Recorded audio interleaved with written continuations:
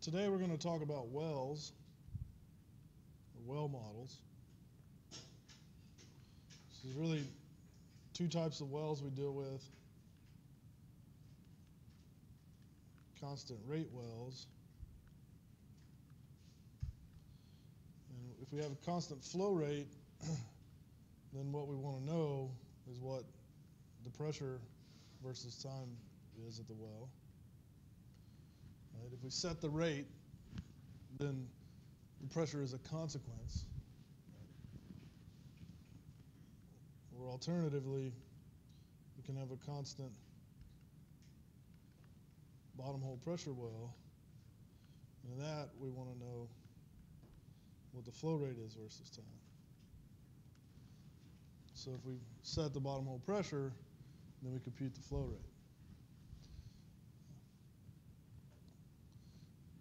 By the way, there is a sort of a strange occurrence that can happen in a reservoir simulator with a bottom hole pressure well, and that is if you have multiple wells in the reservoir, and say some of them are constant rate, some of them are constant bottom hole pressure, it's not always easy to know what the flow rate at one of the bottom hole pressure is going to be as you deplete the reservoir. And you could actually, what would happen if you were to deplete the reservoir below the pressure at which the bottom hole pressure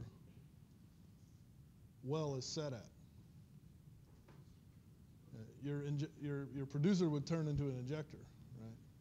And so that can actually happen in your reservoir simulator, and if it does, you know what would happen, right? Of course, if this happened in real life, you'd shut in the well or something, right? But it can certainly happen in your reservoir simulation. So if you see your injectors become, your producers become injectors, that gives you an idea of what's happening, or what happened.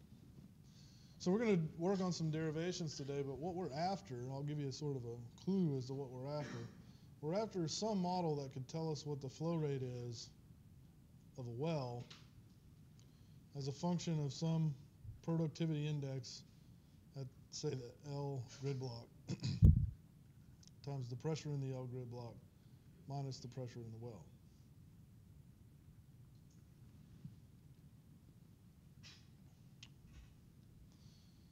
So the way we're going to come up with this, we're going to start with the radial diffusivity equation. So I think on your second homework you derived this. First or second homework?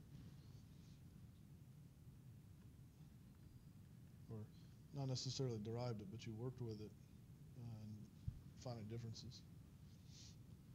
And so it's something like phi mu Ct over K pt 1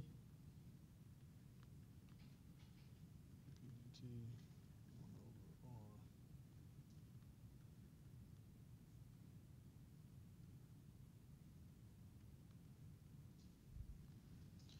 So this is the radial diffusivity equation.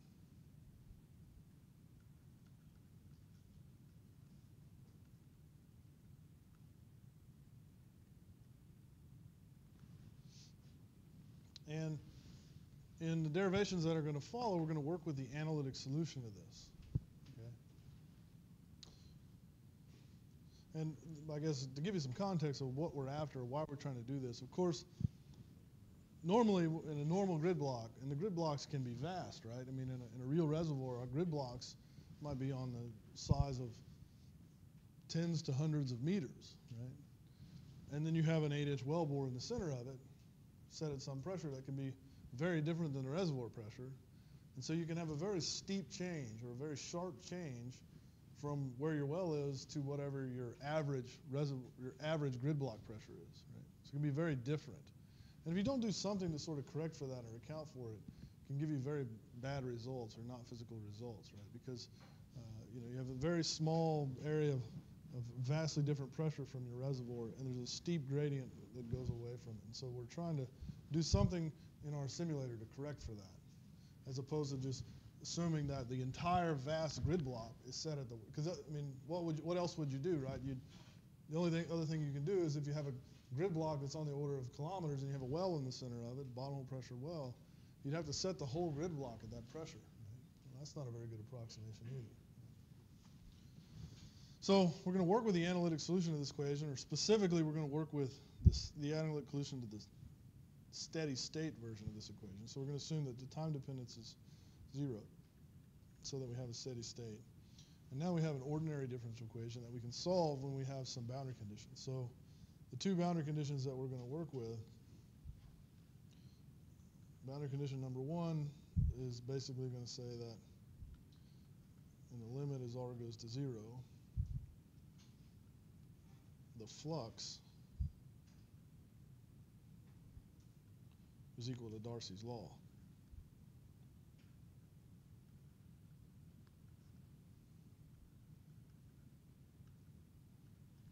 So this is like the divergence of the flux. So we're going to say that in the limit of r, as r goes to 0, so the divergence at a point is equal to Darcy's law. So that's boundary condition number 1. And the other boundary condition is that we're going to say that the pressure is equal to some reference pressure at a radius equal to some reference radius. And we'll talk about what those reference pressure, reference radius are. But in terms of solving this, we can just solve it in terms of those, right? And it won't matter. So who knows how to solve this differential equation?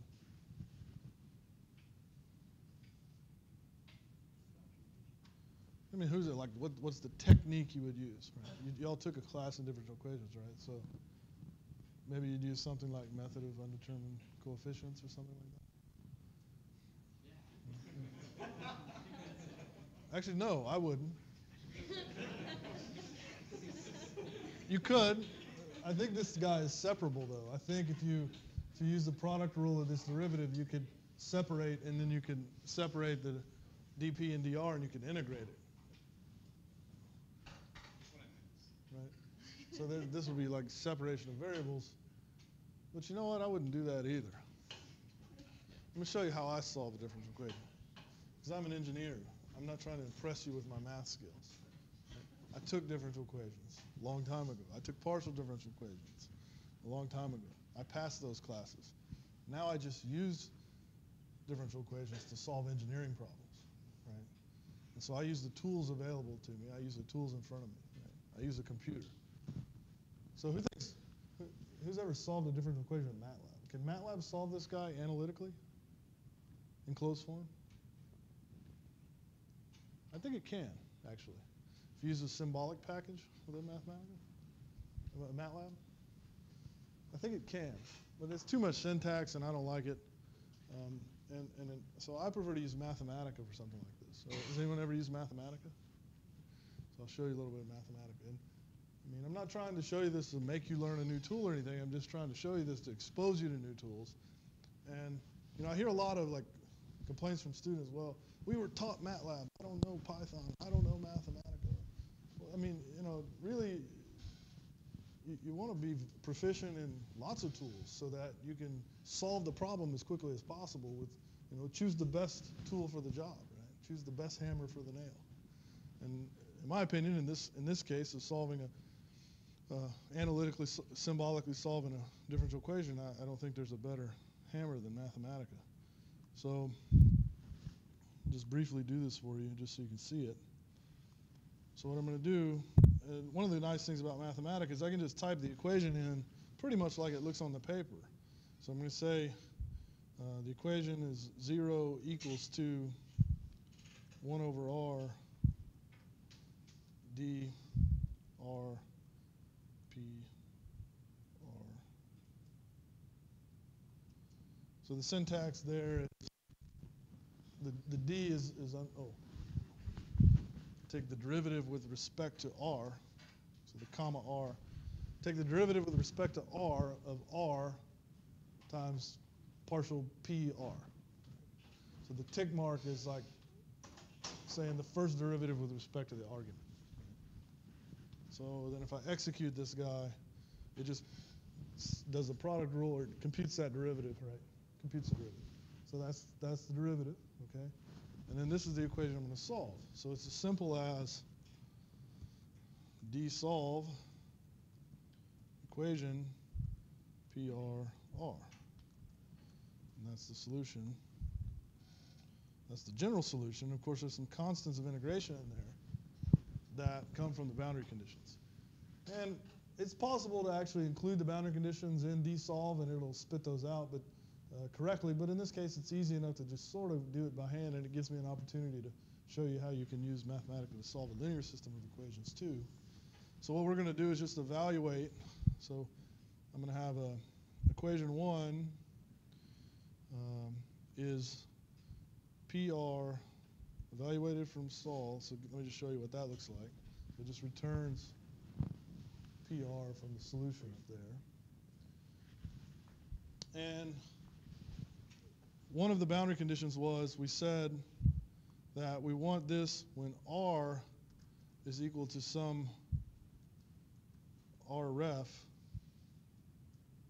for this whole thing to equal P ref, right? So why did not oh, there we go. So it just plugged in R.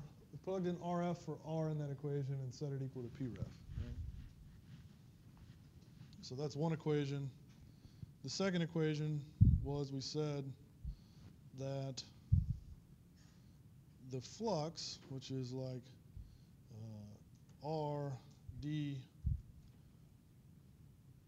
P R slash dot sol R. I don't know if I need these parentheses or not, but that is equal to Darcy's law, so we said minus QW mu BW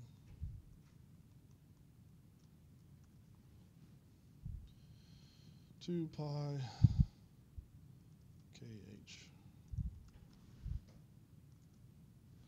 Okay, so then I can just solve these guys. So equation, so now we solve a linear system of equations.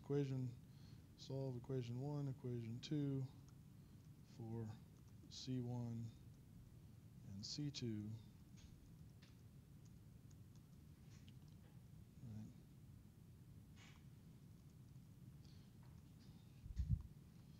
The first just gets rid of that extra set of parentheses. Right? So then finally I can say that PR slash dot sol slash dot sol2 is my solution. So that's the solution to the ODE. It's kind of funny looking. Let me.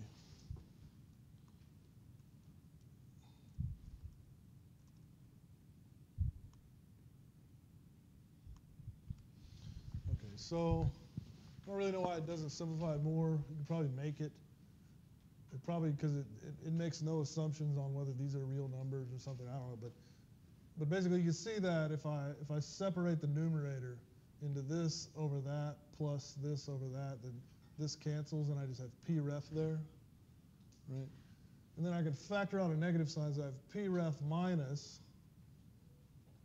log of R minus log RF. And everybody remember the rule of logarithms. If they're subtracted, then you can put them in the division inside the logarithm. Right? And so that's how I'm going to write the final solution to the equation. I'm going to write it like this. PR is equal to P ref minus QW mu